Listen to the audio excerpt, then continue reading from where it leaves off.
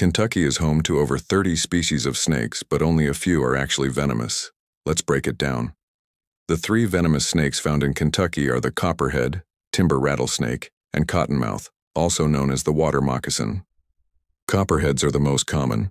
They're usually found in wooded or rocky areas and have a copper-colored head with hourglass-shaped patterns. Timber rattlesnakes are larger, more secretive, and often avoid humans, but their venom can be dangerous.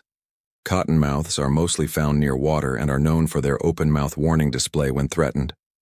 Now for the good news, most snakes in Kentucky are non-venomous. Species like the black rat snake and eastern garter snake are harmless and actually help control pests. So if you spot a snake in the wild, don't panic. Observe from a distance and let it go its way. Snakes play an important role in Kentucky's ecosystem, and most of them are more helpful than harmful. Follow for more wildlife facts and stay safe out there.